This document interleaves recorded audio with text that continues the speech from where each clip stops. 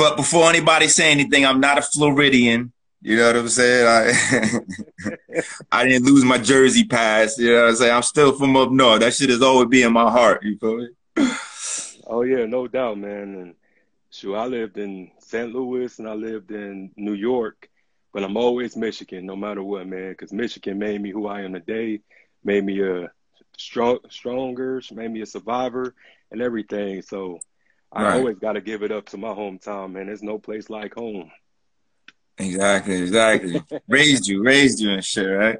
Oh yeah, no doubt, man. And then I just kind of feel like you and I, bro, like we share a bond already, because just a lot of people, man, us being um like little brothers and everything like that, you know, both our big brothers meant a lot to us. You know what I'm saying? So Definitely. I just Definitely.